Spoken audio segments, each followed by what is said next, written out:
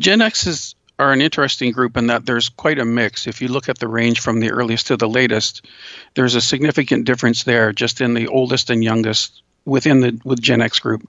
The older ones are still trying to keep up with their Gen X older siblings and the people they grew up with, in that they are focused on owning and attaining status, wealth, all that sort of thing, where the younger ones are closer, of course, as you would expect, to the millennials, where they're not as concerned with those things. This creates an interesting dynamic where there are significant differences within a single generation. So even though you have groups that are all classified as Gen Xers, they still disagree on many things. The other issue they have is trying to meet the needs of the large aging baby boom population, as well as the millennials coming behind them. Both groups are bigger than the Gen Xers and have more political and economic power. So while the Gen Xers have their own priorities that they would like to fulfill, they're often pulled in different directions by the larger groups on each side of them.